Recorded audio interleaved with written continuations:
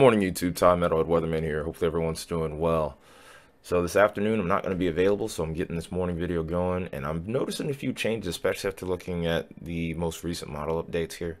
So we're going to go ahead and get into that. But in the meantime, hopefully you guys have been doing well. Make sure you're hitting that like button, by the way, as well as hitting that subscribe button and that share button as well, notification bell included. So in recent time, weather's been pretty quiet. We've been enjoying it. There's a marginal risk of severe weather, nothing to really be concerned with. The main threat for today is just maybe a little bit of wind, and really the hail threat is the talking point of all this, but it's only a 5%. Still could get hail, but I wouldn't expect anything of major significance. It's really much further down the line where things kind of get interesting. So we go to the day 4 through 8 outlook. It's really not till the very end, like towards 7 and 8, where we get the predictability too low tags. This is indicative of a pattern change, and this is something that I can indeed confirm. So by looking at the jet stream at 500 millibars, this is right around airliner cruising altitude here. You can see that right now, pattern's pretty stable. A little bit of troughing going on, but it's rather minute. But it's really not till we get towards the very end of the month here where we start to see a more notable trough. This is a pretty weak trough here that goes through. Then right after that, this is where things start to get interesting here. I'm a little bit uncertain about how this pans out here. It could be more western high plains magic here, maybe over towards New Mexico and parts of Colorado. This is heading into November 1st, the evening of November 1st. Could have a secondary day over towards maybe Nebraska and maybe parts of South Dakota before all said and done with this. This quickly moves out, and then right after that, here's something else that's kind of caught my eye here. While obviously we're 282 hours out, and I don't like to look into this too heavily, but that is a very strong system right there. It looks tropical in nature, so that's something we'll have to keep an eye on. We don't want this to hit. We don't want this scenario to come into play at all, but it's something I'm going to keep an eye on. And then watch what happens behind this too. We have a pretty big trough ejection, it looks like. Kicks that storm out, and then this might also have the potential to produce severe weather towards the Gulf Coast. This will be on November 7th, and maybe even towards the 8th, which will be my 30th right there. So keeping an eye on that. Then from that point, it looks like the weather pattern really starts to pick up for November. We kind of called this a little while back here. Obviously, we're going to be having to look at other parameters here. Like we have the dew point on the main screen here, and towards the bottom left corner, we're going to be looking at the temperature outlook. You can see that right now there's not much in the way of moisture return, but as time goes on here, and this is even heading into the night, we have this small little pocket at 60-degree temps.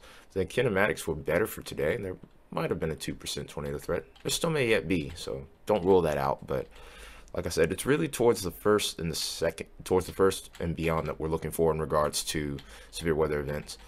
So you can already see out ahead of that feature that we'll be watching that there's a decent moisture return. It's a little bit further off to the east here, but it really starts to ramp up as we get towards maybe the first heading into the second around, I'd say Nebraska and Kansas here. If that moisture return gets a little bit better, improves, then we might have a little something to work with there. But I think with the other parameters in play, it might just be enough. It could be even a cold core event, interestingly. Might not be your typical severe weather event, which is pretty common actually during this time of year. So as we go further along here, the moisture return actually gets better towards the southeast as we go forward here. So as we get towards the 7th, we're looking for those 60-degree temperatures. So we're right where we need to be. And if we take a look at our dew point, our temperatures, and combine that along with the dew points here, I'm just going to rewind that back just a little bit towards the first. What you'll come to find is we got a little warm sector beginning to develop right there. So like I said, I think storm initiation is going to be somewhere around Kansas, maybe southern Nebraska. Wouldn't rule out northern Nebraska. It really just depends on where that low pressure ends up setting up, because that's going to be pretty much our trigger, our starting point, so to speak.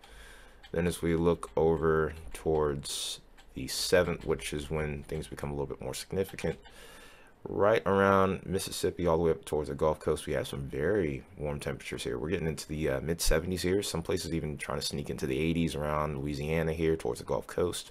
So again, I'm really thinking that things are about to pick up for the month of November. So A couple more things we'll look at before all said and done here is, of course, our instability. Now, obviously, I prefer to look at this whenever I'm in range of the convective models. GFS sometimes does a good job with this, but, you know, the more models that I'm able to look at, the better. So looking at today's severe weather setup, this is, I think, a big inhibiting factor is just lack of instability and forcing. But as we go further along here, this is when we get towards the 7th. We have like just the tiniest signal here, but nonetheless, I do think there's something possible here as of right now. Obviously, we're 354 hours out. A lot of room for change. This could be pretty benign, but we'll have to see how that pans out. So stay tuned for future videos on the tropics. Stay tuned for severe weather videos. We'll have it all. So that being said, I hope you guys have a good rest of your day. This is just a little short video for you all. Like I said, these next 96 hours are going to be very busy for me. I'm going to be going a lot of different places in a short amount of time. So wish me luck on that. But until then, you guys have an awesome rest of your day, and I will hopefully see you Sunday.